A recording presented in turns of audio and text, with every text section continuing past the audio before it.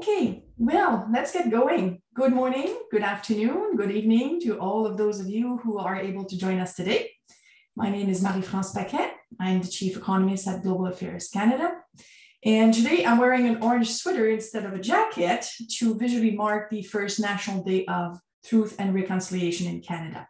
So I am joining you from Ottawa, Canada, which is on the unceded territory of the Algonquin and Anishinaabe people. So today we have a great panel for you on supply chains. So it wasn't so long ago that actually supply chains were only of interest to a few specialists. But over the past 20 months or so, supply chains have been under the spotlight like never before. We've heard about challenges in producing and distributing PPE and vaccines that save lives, and the regular reports of shortages of critical inputs that keep our economies working. So it is in this context that we would like to share some of the work that is going on to show how different groups are thinking about supply chains. Part of the title of this forum is actually resilience, and one that is reflected in the title of this session. So we will hear about different fields and different perspectives, the speakers and the organizations that they represent, how do they assess vulnerabilities, and also to work, to build resiliency in the supply chains. So it is important to know that, given that we are virtually at the WTO, that there will be a focus on international supply chain. But I think it is also important to state that this focus on international supply chain should not be interpreted as international supply chain inherently being more vulnerable than domestic supply chains. In fact, in Canada, we've seen a lot of disruptions in domestic supply chains in the first and second waves. So research actually by the OECD found no evidence that economies would have fared any better during the pandemic in the absence of international supply chains. And research has often shown that there are a few key steps to building resilient supply chains, and the order of our speakers today roughly follows those steps. So we will hear, particularly from our first two speakers, about frameworks and data that are being used in Canada and the UK to gain additional insight into supply chains and how to identify risks. We will hear about strategies for building resilience into supply chains. Resiliency being defined as the ability of supply chains to resist disruption, but also about recovery. So, of course, once you have a supply chain that has been disrupted, how fast and how well can you recover? So we'll introduce quickly the speakers, but please note that their full bios are available on the WTO Public Forum website. So we will begin our presentation this morning by Aaron Sider, who's the director in my team at the Office of the Chief Economist at Global Affairs Canada. Aaron is one of those specialists who has been working in this field for many, many years, way prior to the pandemic. So he will describe the work that has been done in our office on establishing a framework and tool for analyzing potential choke points and vulnerabilities in international supply chains for Canada. For our second presentation, we have Philippa Makepeace, another specialist in the field. She's the Director for Global Supply Chains, United Kingdom Department of International Trade. So Philippa will present their approach to building supply chain resilience post-pandemic, discussing how they utilize various frameworks to assess supply chain, to identify vulnerabilities, and also how to create mitigating action to build in resilience. Then we will have a presentation by Chindima Ifepe. She's the Director of Business Operation, Africa Medical Supply Platform. So we will hear about the Africa Medical Supply Platform, which is a digital procurement marketplace and how it connects African governments to vetted global suppliers as part of maintaining supply chain. And then we will hear from a very different perspective. So Karima Catherine Gundian, she's the CEO of Red Dot Digital Inc. and B2B Match. So Casey will bring the private sector expertise or perspective to this discussion. She will describe her company's role in providing a platform for small and medium-sized businesses to make connections and identify suppliers. So after these presentations, we should have a few minutes for questions if we are disciplined. And without further ado, I will turn the floor to Aaron. Over to you. Thank you very much, Marie-France. As Marie-France mentioned, I would like to begin this session by showing some of the work that we've done in the Office of the Chief Economist at Global Affairs Canada. What I'm going to present will be, so as Mary-France described, one of the first steps in understanding and building resilience, which is understanding potential vulnerabilities and the frameworks that we've developed and the data that we've been using to do this. And I think an important element of what we have done is that it is relatively easily something that can be replicated in other countries. And so we'd like to share that with you today. So the first thing to think about is, what are we talking about when we're looking at supply chains? And so from a government economy-wide perspective, and so it often begins with something that is produced externally. And as noted, we're from Global Affairs Canada, so our focus has been on international supply chain. So we start with the foreign producer of the intermediate input. It crosses a foreign border. It uses a transportation method. It crosses the Canadian border and it arrives at a Canadian industry. And each one of these stages is a potential area that could be vulnerable to disruption. This is, of course, very simplified. There are, of course, many inputs coming in, both internationally as well as from Canada.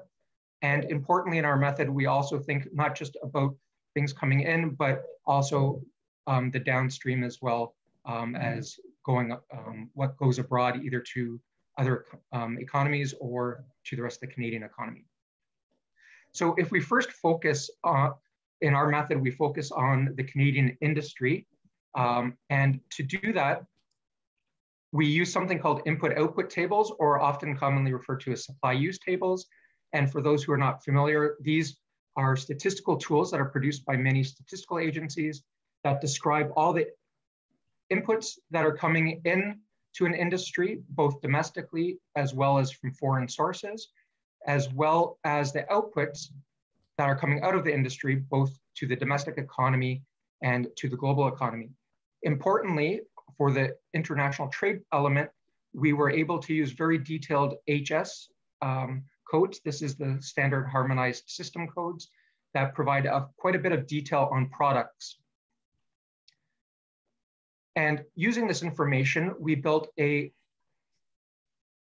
international supply vulnerability index, which has 5 elements to it, which are the reliance on intermediate inputs, direct imported intermediate inputs, the indirect imported intermediate inputs, the geographic concentration of imports, and also a special piece that we did on imported limited supply products. More information is available on our website for that. In addition, we have the international demand vulnerability, which is a little bit more simplified, looking at basically similar elements, but on the other side of the equation. So we take these various factors and we built a index of vulnerability of supply, which rates each industry of the Canadian economy from low to high vulnerability based on their score. And we combine that with vulnerability to international demand, again, from low to high. And we can plot these on a graph just to visually display this information. And broadly speaking, in the bottom left-hand quadrant, you will find the least vulnerable industries, and in the top right quadrant, you will find the more vulnerable industries. So we can then graphically display all of this information. And this very complicated looking graphic represents the entire Canadian economy, each bubble representing a different industry, and the size of the bubbles representing the size of that industry in the Canadian economy. And its location on this, as previously described, is a rough estimate of where we might find more vulnerable industries. In addition, when we were doing this, as thinking back to the graphic that I displayed at the beginning, we wanted to also look at the modes of transport and ports of entry. So we took the same information, and I can't display it all on the same graphic because there's just too many dimensions. But we see here, just as an example, the modes of transportation or the downstream vulnerability, as well as for the upstream vulnerability. And in Canada's particular case, we are a very large geographic country, but thinly dispersed over the North United States border. And so a lot of our industries are very reliant on cross-border truck traffic. And you can see that, that in the yellow color, where most industries rely mostly on truck. And then you can see that there's others that are on sea transport, air, rail, and others. So how do we think about this? If we think back to this original diagram, again, very simplified, we of course do not have the perfect information. So we cannot look into that foreign country to see where inputs are coming from, but we can see as it leaves a foreign border. So we can see a product, for example, which identify which country it is coming from. We can then see that what mode that product is transporting on as it goes towards Canada. We can see which Canadian border crossing it is using. And through each of those, we can identify, for example, if there is a problem at a particular Canadian border crossing, we know which products might be affected, and then which industries use those products.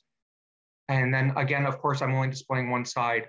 We then can do that on the way out as well to foreign markets.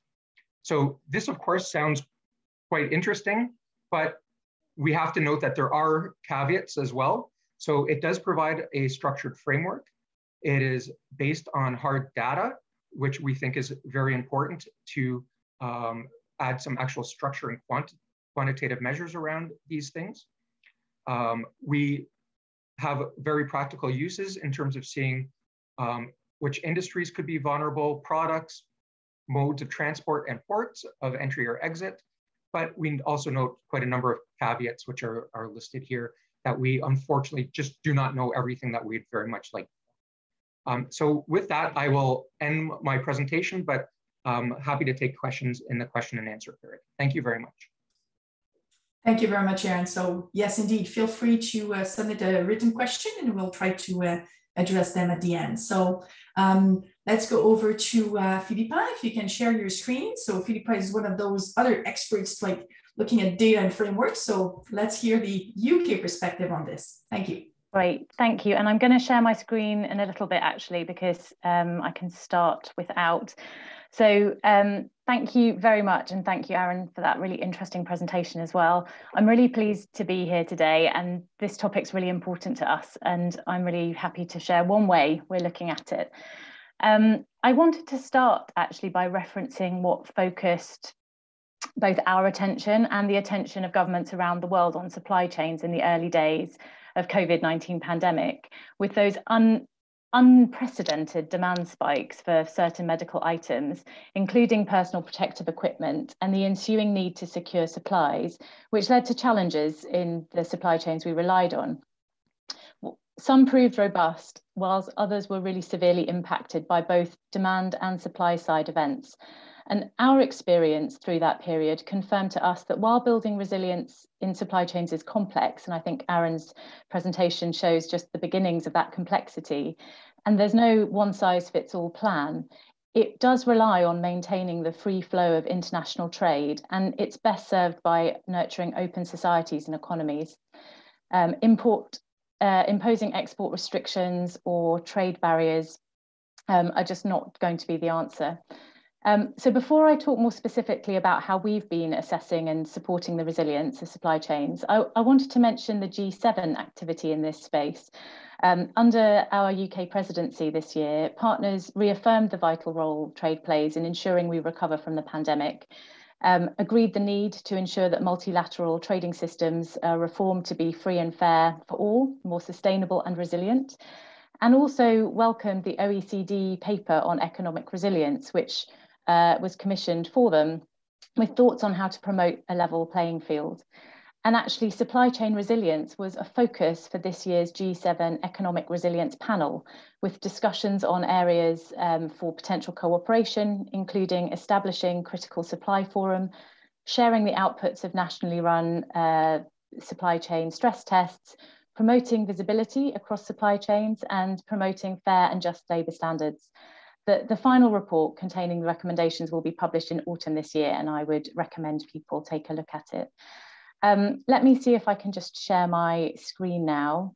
Give me one moment.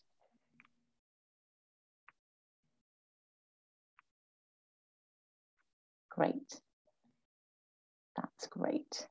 So I guess global supply chains, and Aaron's kind of shown this, are some of the most cross-border and interconnected elements of international trade. We consider that resilience comes from diversifying supply rather than aiming for self-reliance, and that cooperation between open integrated market economies can help create more resilient and effective supply chains. So I'd like to take you through one way we're doing this. Let's see if I can get it onto the next slide. Oh, Mary Frances worked when I last did this. It's going to be really annoying.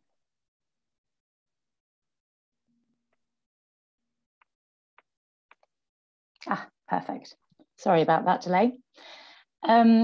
So we focus on 3 areas. The first is strengthening visibility and understanding of the supply chains, and I'll go into that in a bit more detail. Then looking at the policy levers which strengthen those supply chains, and then supporting international efforts more broadly. And I wanted to flag some principles that I think you'll have picked up from earlier in the conversation, which is that global supply chains are very much seen as a source of strength and resilience. We are not suggesting that these need to be brought reshored. Resilience comes from really important effective trading systems, and importantly, we choose the minimum intervention where we can. I'm also really pleased to say that the approach that I'm about to talk you through closely aligns with the recently published OECD report outlining the keys to resilient supply chains. Those keys highlighted by the OECD are part of all the tools we use, looking at anticipating risk, minimizing exposure through domestic policy, building trust through public-private collaborations, and keeping markets open through international cooperation, trade facilitation. So, understanding them, what do we do? So the first thing we do is look at the criticality, and this is slightly different, I think, from the way Canada was just describing it. We really get into the detail of which supply chain matters to the UK as our first point of call. We assess it using a framework which draws out a number of factors, including perhaps human health, impact on the economy. And using that framework, we can look at the impact of a disruption caused by a shortage of the product, and importantly, rank it against others so that we can look at the absolute crucial top ones. Not all critical supply chains will necessarily be vulnerable. So after working out which is critical, we then have a look at vulnerability and whether there is an inherent risk within that end-to-end supply chain. That has currently done on a very detailed basis through supply chain mapping and assessing it against the vulnerability against 5 stages of the supply chain, which you will have also seen, I think, in Aaron's presentation earlier.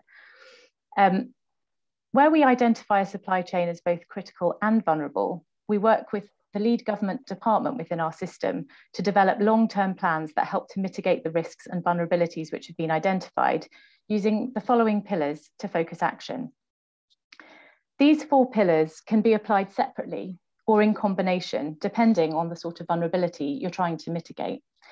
So the first is diversify, which is, I think it does what it says on the tin: look for new suppliers, look for new markets, and ensure that you've got, in its effect, the not all eggs in one basket version of supply chain resilience, really looking across the piece at where else you might be able to get supply into that particular supply chain. The next is partnering with close allies and collaborating with international partners, so that we're working with other governments to prevent export bans and improve trade facilitation. The third is creating strategic reserves of critical raw goods or critical raw materials or goods, And we will have seen stockpiling where that makes sense to protect against future demand spikes. And the final pillar that we look at is whether or not, where appropriate, long-term opportunities to strengthen supply chain come from increased domestic production. As I mentioned before, our starting point, because we know it works effectively, is market first. We know that breaking down barriers to trade can encourage businesses to diversify their supply chains, helping to build resilience and aiding the post-pandemic recovery. But it is important that we look at all options and apply an appropriate mix of global and domestic sourcing. We know that the global market has the capacity to withstand disruptions and ensure greater resilience. And we also know that carefully targeted interventions and incentives can help create the resilient supply chains that we need to prosper today and in the future. So we aim for the lowest intervention needed and keep that focus squarely on supply chains, which really are critical to the UK. As I mentioned earlier, our approach is aligned with the OECD's view on how supply chains can be resilient. And we want to continue to learn from other countries and their approaches to these issues. We greatly appreciate the discussions we have bilaterally and at events such as these to learn from each other's experiences and to inform responses to our shared challenges. I really look forward to the discussion that's coming. Thank you, Marie-France. Thank you very much, Philippa, for this comprehensive approach. Very interesting. So let's turn to Chinima. So she will, of course, present a very different perspective in terms of real-time issues and how they went about solving it. So Chinima, over to you. Thank you very much, Marie-France. Greetings to everyone on the call. So I come from an organization known as the African Medical Supplies Platform, and it is a very young organization. When the pandemic started, or when Africa started getting its first cases of the pandemic early on in 2020, what the leaders quickly realized was there were no stockpiling of diagnostic kits or clinical management devices. Basically, what was happening at the time is, there were so many risks around the sourcing. There were inadequate supplies of PPEs to support the frontline and community healthcare workers. There were also a shortage in diagnostic kits, and we will get into my presentation shortly just to discuss a little bit more about what we saw on the ground and how the African Medical Supplies Platform is currently supporting government and government-related agencies to mitigate against supply and procurement risks. So if you will give me a moment, I will just share my screen. Thank you.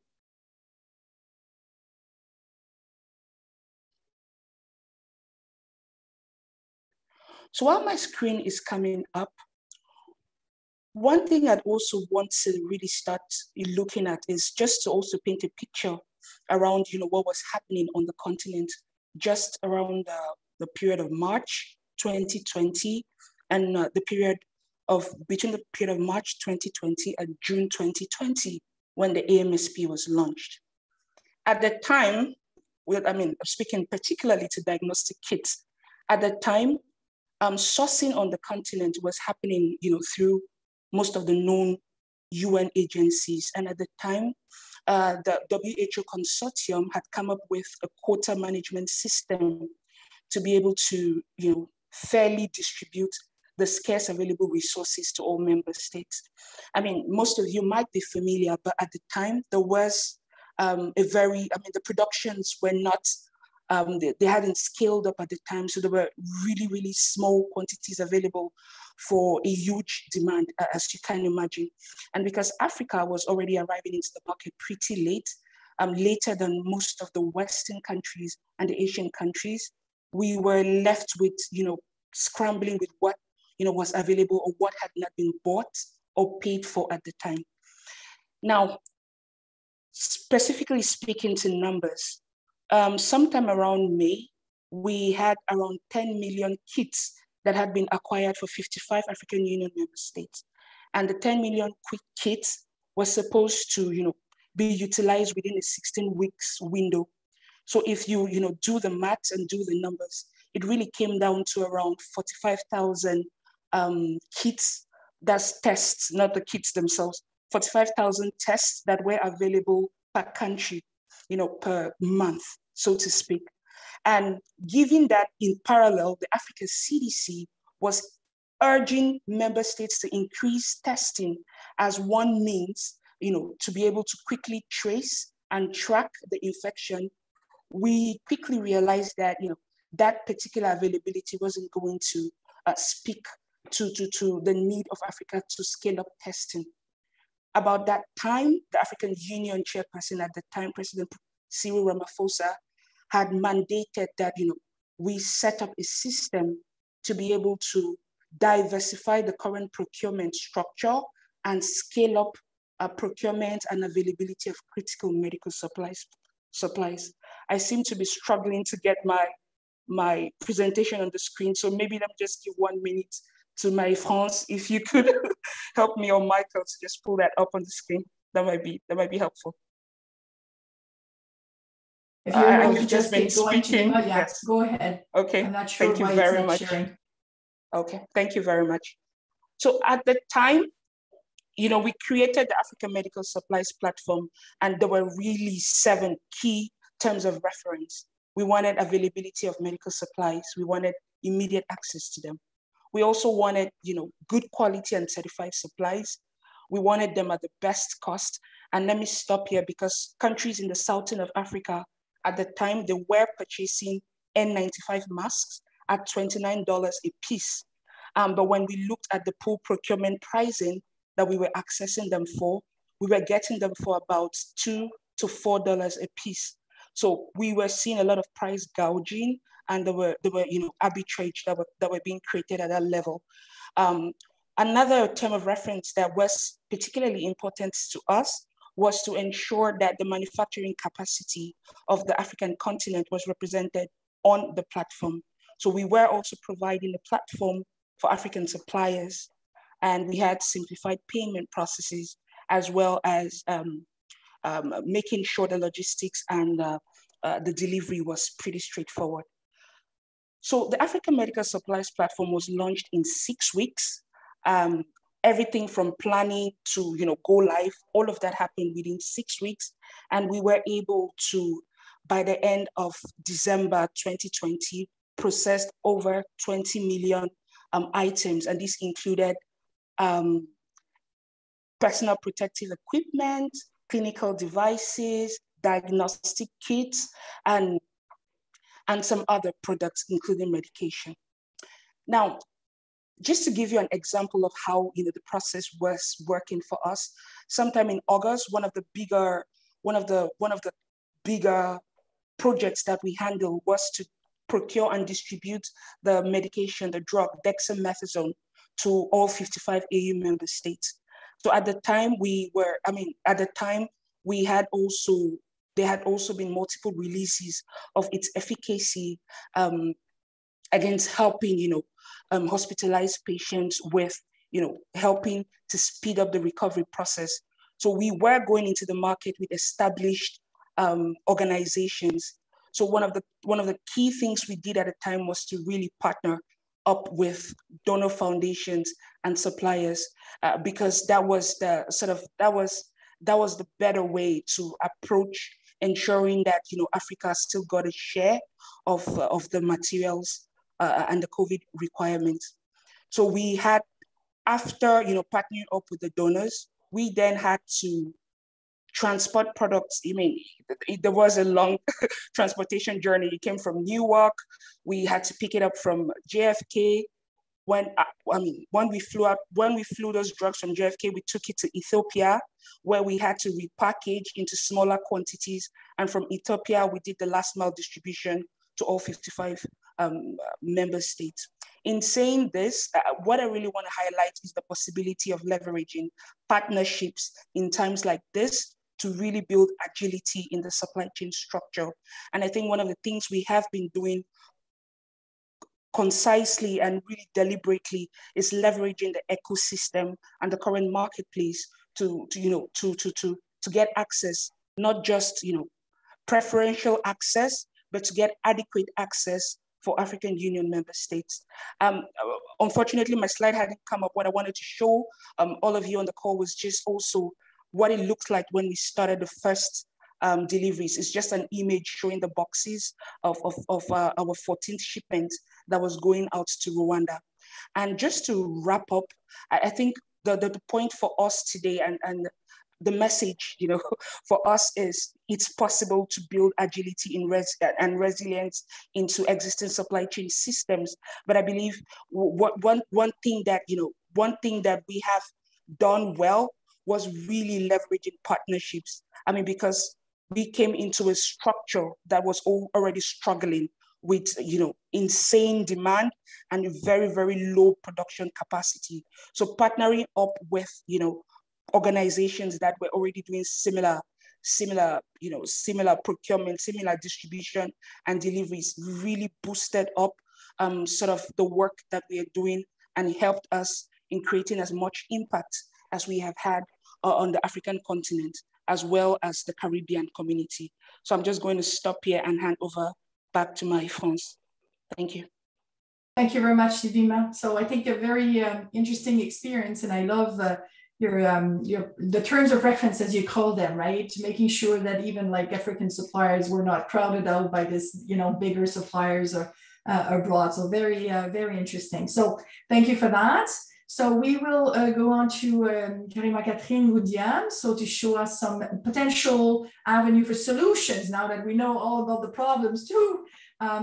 What can you share with us, Stacey? Thank you very much, Marie-France. And I'm going to immediately share my screen.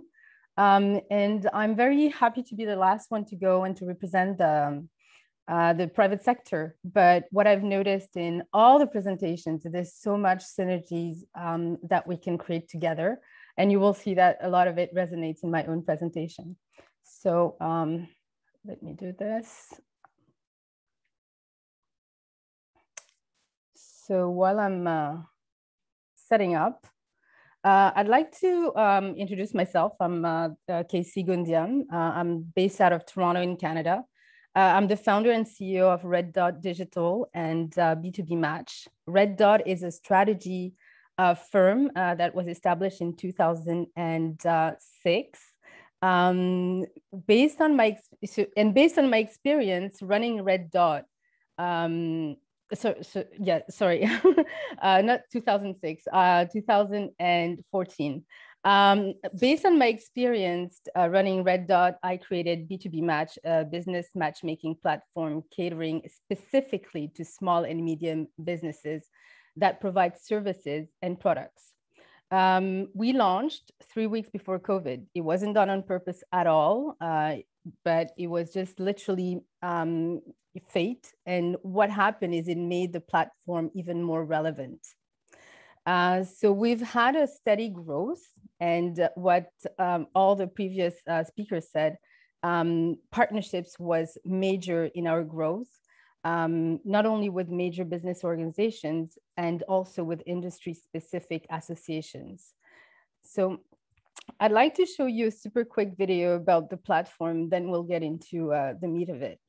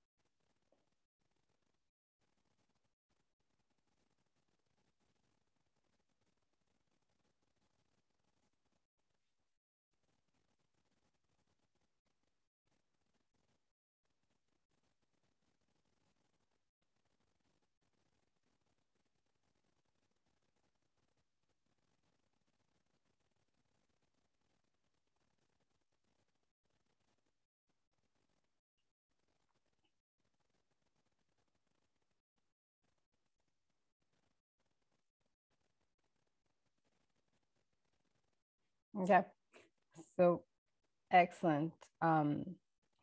So a little bit of the backstory around why we created B2B Match.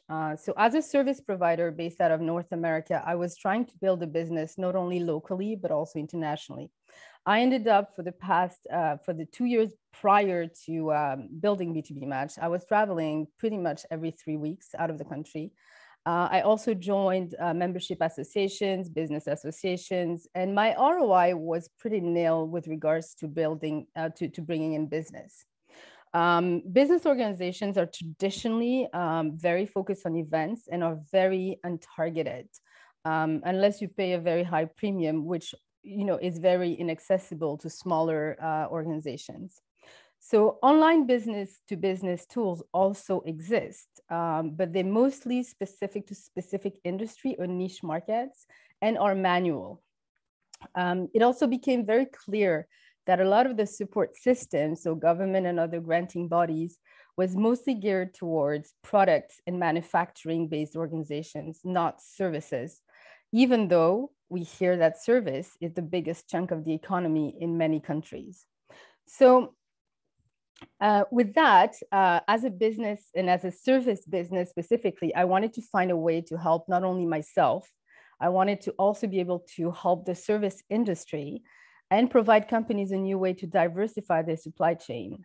After one particular experience of being told that I couldn't be helped because I didn't sell tables and chairs, I came back home and I brainstormed, and the idea of B2B Match came about in May 2019. So it's like a baby, 9 months later, it was born. So what B2B does a bit differently from all the other platforms is we use an algorithm, so it's an AI, but also there's a human side to it, which resides in the vetting, the marketing and amplification of the membership companies. We bring visibility to a company that joined the platform and also emphasize on discoverability, because as we know, specifically in the procurement system, you tend to use the same kind of people or the same people all the time or the same firms. So what was important to me when building this project and building this platform was the discoverability aspect. So people are matched by an intelligent algorithm that knows what you need. Additional features increase on platform engagement. So we have a messaging platform. We also are working on a workflow, and we're building more features such as a conference center, event and member management that will be geared towards business organizations, and even more that we're working on and launching very, very soon. So if we look at our contribution to the supply chain, so as we know, supply chain is a series of dependency and problems can arise at any given moment, everything from sourcing to production to shipping. So what B2B Match allows us to do is to reach out to companies that can help you, give you more options to connect with alternatives for each of the points of the supply chain. In time of crisis, as we've seen with COVID, you may need to pivot your business or create a carefully planned communication strategy. You might also have to explain delays to your customers, and B2B can connect you with businesses that can do that as well. So on the platform, we break through barriers to insular industries, and I will give an example a bit later, and sub-industries, so companies can discover and diversify the resources, talent, and suppliers they may be able to work with, not only locally, but internationally. We also make the process as equitable as possible because there's no picture on the profiles, just business logos or banners. We are encouraging businesses and business owners to base their decision about what companies to hire in a way that is as unbiased as possible. The platform contributes to the diversification of supply chain by capturing data points related to women-led businesses and other underrepresented groups. So we also have a very strong international scope. So although based out of Canada, from day one, we were an international platform.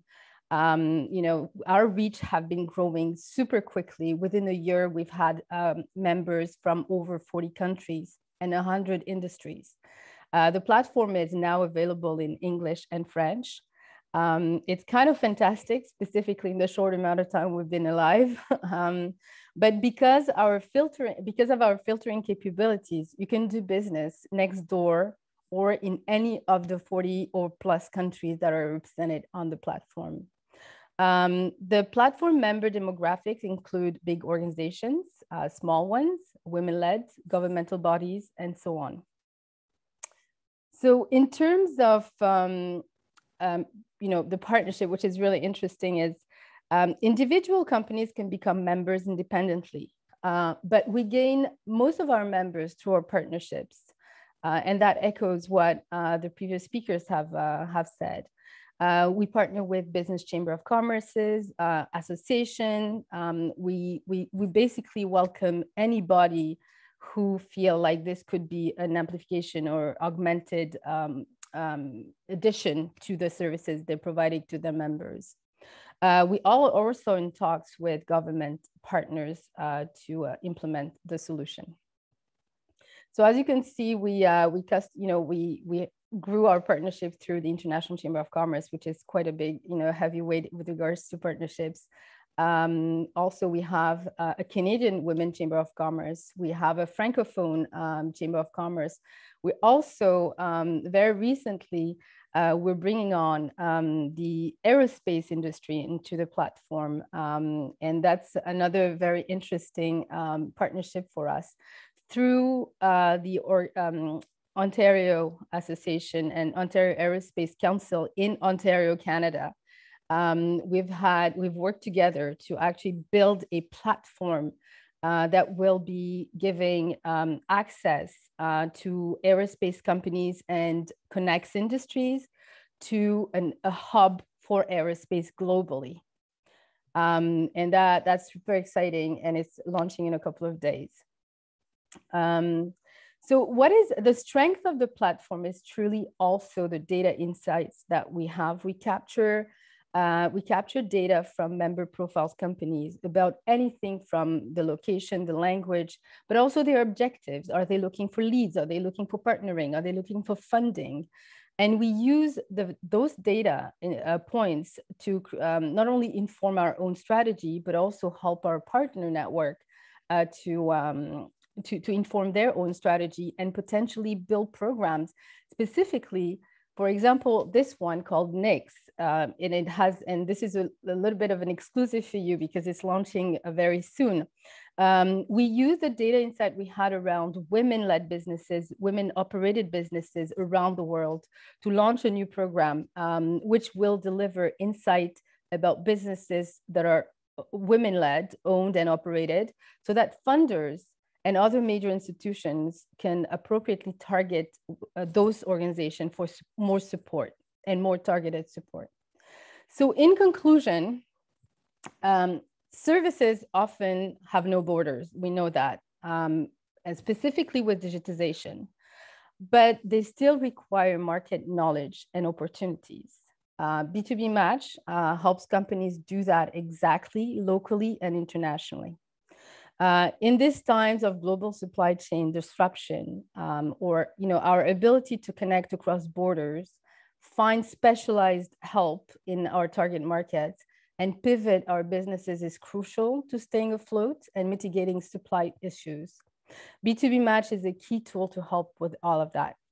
So thank you very much for the organizer. Thank you, Marie-France, and thank you for my fellow speakers as well for all the resonating key messages that we heard. If you have questions, please don't hesitate. Thank you. Thank you very much, Casey. So I hope this has given you a good and broad perspective on how to go from finding a real problem. Is it a real problem? The issue of criticality that Philippa was talking about. So if you know supply chains are vulnerable, is it critical or is it not? And if it is, then of course, then building resiliency will be done a bit differently. So principles are important. Information is key. And we've seen the principles from Chindima also, like how to go about building something. And of course, love to finish on a positive note of how to find tools that are actually already existing and make the best out of it to eventually, be better prepared.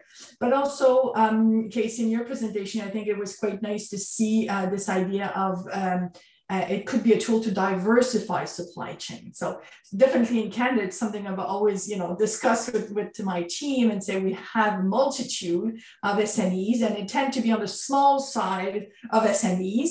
And do they have good visibility into their own supply chain? And do they know if they have a critical component in their supply chain, do they have alternatives? Do they know where to go, right? If one supplier is shutting down because of, let's say, natural disaster, what have you, right? So your tool allows as well for that in terms of building a bit more diversity into one supply chain. So fantastic tool for that as well. So I invite you to submit comments or questions if you have any. And we'll push that to the floor. So I think we'll start with a question, Chindima, to you. I don't know if you can see it, but basically, so what you've presented, of course, was built in the context of the pandemic. So you decided to build the plane as you were flying it in a perfect storm, and you've been quite successful at that. So is there any thought in terms of expanding this idea? So going beyond, let's say, medical supply for the African Union, for example. Any thoughts behind, given that it's been quite successful?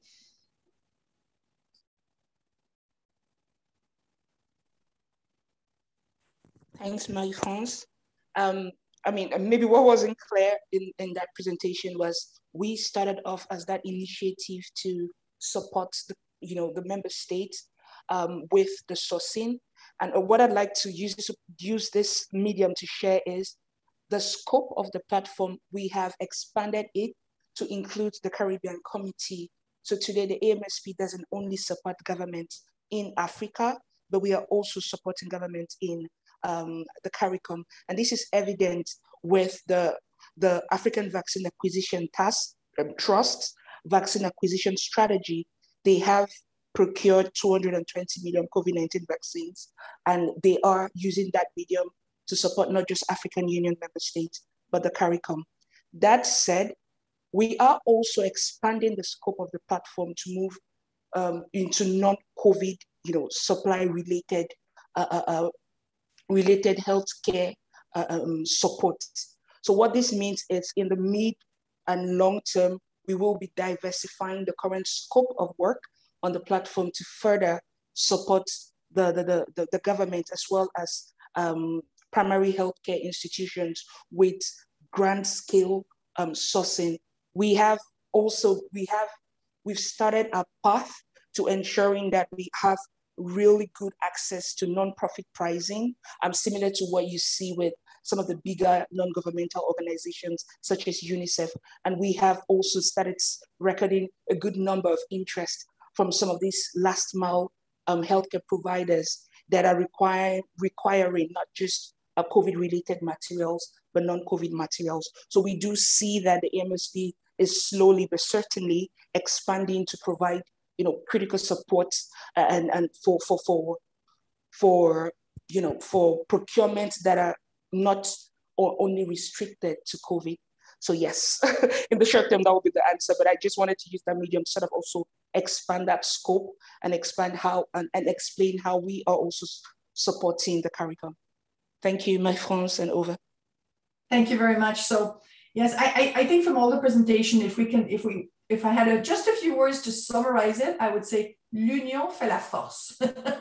And we've seen how we need to bring in different players into this, different partners. Collaboration is key. So that would be something that come to mind for me in terms of trying to summarize best the approach going forward. But if I can go back a minute to providing assessments and this idea of criticality and principles in order to build resiliency. Philippa, from let's say the UK's perspective, what would you say is the most difficult thing to do? Like it's always, it's nice when you have the data, let's say, and you can do some analysis, but from your personal experience in going from assessment to, framework and mitigating action? What is the most difficult portion of it? Well, that is a great question. I think throughout, actually, it's the level of complexity that you can get into with supply chain. So you can decide that a product is critical pretty easily, actually, in terms of if you've got a decent framework, understanding how it might impact the country if it didn't exist anymore, if there was a shortage. That has an element of sort of, it's fairly clear one way or the other. It's certainly there'll be grey areas. But actually in that supply chain mapping aspect and understanding not just the kind of initial supply chain, but actually who's supplying your intermediate producers and who are they relying on? Because I think what we have found in some of our assessment is that supply chains can, on the surface, look quite resilient. If you get down a couple of layers, you find that everybody's sourcing back from the same company, because that's how these things operate. And so you can get a bit of a false sense sometimes of how that is, unless you start to dig into it. And that digging takes real time and real expertise, actually, within our analysis function. So I would say that's probably one of the trickiest bits, understanding it well enough and speedily enough, given the challenges we have. Indeed, timing is of the essence in these cases, right? So, I mean, just a comment here, but in terms of from an association in Canada called Supply Chain Canada, I've heard a gentleman saying, you will know that the sector, he said, it takes 10,000 parts, let's say, to make a car, but it takes one part not to make a car. Right. So in other words, that's it. When you start digging down and realize the complexity, and to your point about, maybe you have a few players sourcing from the same company abroad, and that is part of this. First, it's the visibility. Do companies have good visibility into their own supply chain? Do they know the potential choke points? And do they have a plan B? Right. Some of the small companies might not have, let's say, a logistics department very, well staffed. Let's say it could be a question of 5 or 6 people in to run a business, so it might be a bit more difficult. And then going back to Casey's kind of potential solution. So if you have a tool to help you out, can you find elsewhere another supplier of a particular good or even a service? Right? It's fantastic. So I'm told some people, like at least one colleague of mine, has issues with some of the questions. So I hope people are not having difficulties. But I wonder, Erin or any other panelists, if you have a question for another presenter. I've used a bit my presenter power, but I'll open the floor if you have another question.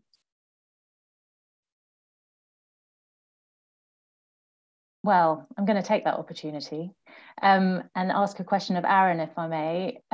It's really very interesting seeing the approach that Canada takes to that mapping aspect, and I'm just interested to know what that next step is. Once you've got that information and you know where the vulnerabilities are, what's the next step for mitigating within Canada? Thank you very much. That's an excellent question. Honestly, quite a complicated question because it really depends on the situation. So from our perspective at Global Affairs Canada, it's really it depends both on the industry, the product, what is the situation that's been identified. So I can use a fairly concrete example to help answer that and to kind of give an idea of how the tool could be used. As an example, one can see there was a situation in Canada where there was the potential for a disruption at a port of entry. And so we were very quickly able to use this tool to identify what products crossed through that port of entry, and therefore what industries could be impacted, and where were alternative supplies possible or alternative ports of entry. So in the first instance, the addition of information was the most powerful tool because it allowed one to prepare and adapt. But then the second is that each type of disruption might require a particular type of intervention, because in this particular case, it wasn't a specific product, it wasn't a specific sourcing, it was really just part of the chain. And so the simple answer is that it really depends on the circumstances to what is identified as the nature of the difficulty and how one could adjust or how one adapts to that situation. But if I can use my moment of speaking and ask a question of KC, now, Mary-France, please interrupt if there's an urgent question, but if I was going to ask KC more specifically, so can you give some examples of if there's a company that, for example, has either a challenge that they have a short-term supply issue, or they're just looking to diversify their suppliers, how would your tool be used in that particular circumstance? Thank you very much. That's actually a really good question. So the point of, so what happened is we were going to go in market with a paid platform. So we're going to have like a regular subscription-based model. And then COVID hit, right? So I looked around me, and most SMEs were either closing or had lost most of their contracts. So the the landscape looked a bit grim for a while. So we decided to completely pivot and go and make the platform free for SMEs. And at the time, we had business organization that were interested in actually having access, so paying for access to the platform. That's how we pivoted our revenue model. So the platform became free and accessible for any SME, any company in the world. We have big organization on the platform, but any company in the world can sign up. And when they sign up, they choose, not only do they choose the kind of services they're looking for. And when I say service, I'm talking about professional services ranging from accounting all the way to wellness and performance, as we saw that was important during COVID, and anything in between, including logistics, shipping, legal, you name it, anything. As I mentioned, we have about over 100 industries. And those organizations that sign up, they fill up a profile. Think about it like a dating profile for companies. So they actually say that, they provide information around what industry they're in, what sub-industry they're in, and so on and so forth. And that wealth of information is how the matching works. Is, let's say you're a company someone asked me yesterday in one of my demos, you're a company in Georgia who's making wine and you want to export. Well, on the platform, you would be able to match with somebody who might be a distributor or an agent, or so on and so forth. That's how it would work. Does that answer the question, Aaron? Oh, I forgot to say that once you find that company or companies, because you have multiple matches, you're able to actually filter them with compounding criteria. So you might say, that company, I have now 15 opportunities to connect with those companies, but I'm really looking for a company that is maybe women-led and that speaks French and German, and that also does this and also does that. So that allows you to really find the gem that you're looking for or have a wealth of opportunities. Thank you, Casey. That's really interesting. And it's what economists would call trying to fix the asymmetric information problem, right? So I don't see any questions coming in and to the system. I've been receiving some messages saying it seems to be difficult, but I think we're about to run out of time anyway. So I do want to take this minute just to thank our panelists today. So I think you've had a good perspective from really playing with the data to providing the frameworks of how to look at this, provide evidence-based analysis as opposed to just hearing massive supply chain disruptions, that everything's imploding. No, it was not. We had huge spikes in demands around the world for very specific goods, and we keep on seeing some of those. And as I mentioned to you, some of the biggest issues we've had in Canada was on domestic supply chains because of lack of workers or a breakout of COVID in an industry or factory and so on. So I hope it's given you a good idea of how to go about it, and definitely an excellent example from our friends at the African Union and potential tool as solutions that, as Casey just pointed out, can go well beyond trying to fix a shorter term problem, finding a specific supplier. So I hope this was useful to you, and I thank you very much for joining us today, wherever you were on the planet. Thank you so much. Thank you very much.